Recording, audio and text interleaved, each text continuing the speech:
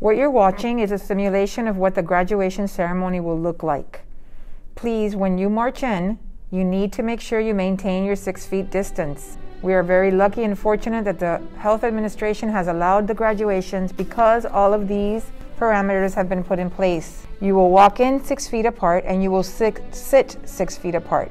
It will take a very long time to have 729 of you march in and get you to your seats with the size of the venue. Please be patient. Once you arrive to your row, it is imperative that you listen to the teachers that are there guiding each row, telling you where to turn and sit. This is so that we do not have any empty seats. Your seats will also be placed 6 feet apart on both sides and in front and behind you. So all the way around you, you will have 6 feet of space. This does not mean you can remove your mask. The mask must stay in place the entire time. You must remain standing until after the national anthem and the Pledge of Allegiance. Gentlemen, at this point, for the Pledge of Allegiance, you will be asked to remove your caps. You will remove your caps and remain standing the entire time until after the Pledge of Allegiance and the national anthem.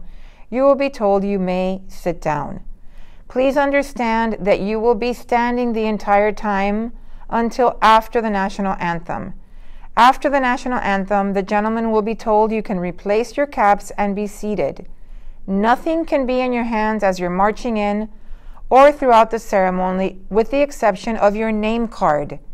Your name card is how Madame Ruit will pronounce and say your name when it is your time and turn to go up on stage. Any phones that we see will be confiscated. It will be a lovely ceremony if everyone follows directions.